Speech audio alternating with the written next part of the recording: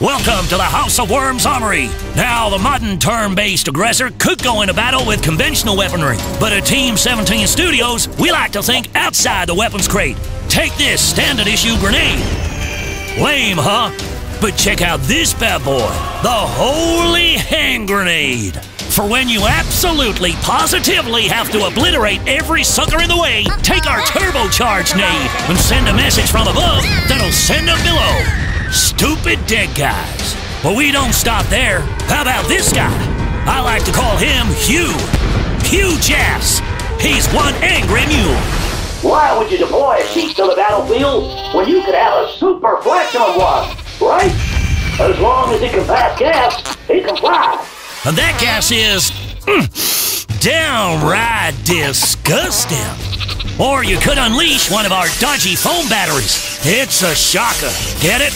Of course you do. But we won't send you into deadly combat with weapons alone. Vehicles, you know you want them. Hello, cutie pie. But sometimes the best form of defense is hunkering down and waiting for it all to blow over. And we have a sweet new line of mounted guns. Got some time to kill waiting for the next onslaught? Our crafting crates mean you can build your own weapons, like the bazooka pie. It's as deadly as it is calorific. Now, we can give you the tools, but it's down to you to get it done. Pick and choose from 81 ingenious weapons and utilities. Then, obliterate, terminate, and eliminate worms in 40 campaign missions and challenges. And up to 6-player online and local multiplayer. And that's 48 worms to destroy. This is Worms W.M.D. We're mighty dangerous. That was, like, totally amazing.